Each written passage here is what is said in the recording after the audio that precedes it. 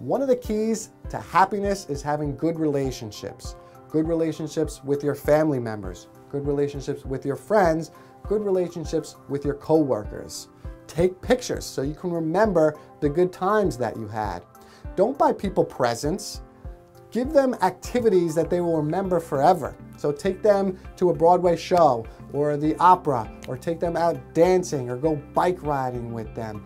Make sure you call your mom or write a letter to your dad. People love letters. You know, it's much more important to write a letter than to write an email or to do a text message and tell you how you love them. But actually sit down, write a letter, and they'll keep that letter and they'll remember that, and that'll build your relationship because they'll always be reminded of how you feel and how you love them.